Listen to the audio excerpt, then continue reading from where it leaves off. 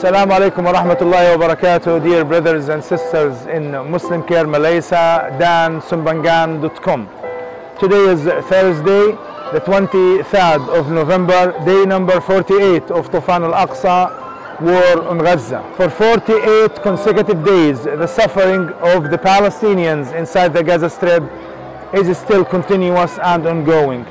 Alhamdulillah, we still receive your donations and your support. Without this support and donations, the suffering of these people would be double. The hot meals that we provide to them is the only source of food that they receive every day. May Allah subhanahu wa ta'ala reward every one of you. Jazakumullahu khairan.